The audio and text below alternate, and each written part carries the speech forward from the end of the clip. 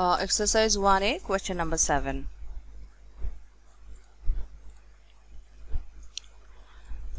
If z is directly proportional to x, so two quantities are related. One is z, another one is x, and the relation between them is direct proportion. And the value of z is equals to 12, x is equals to 3. Find the value of x. Find the value of x when z is equals to 18. We may apply unitary method and proportion method. Move to the solution.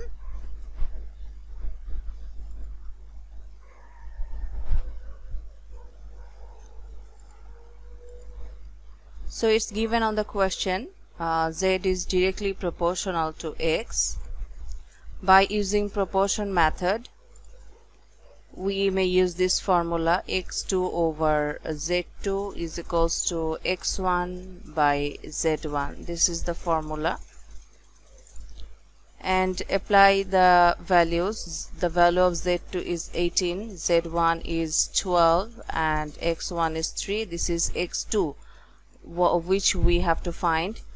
And now do the cross multiplication, and you will get the value of x, which is 4.5. Question number 8. If b is directly proportional to x, a, so two quantities are b and a, and the relationship is direct proportion. The value of b is given and the value of a is given. Find the value of b. So this is b2 we have to find out, and a is equals to 24.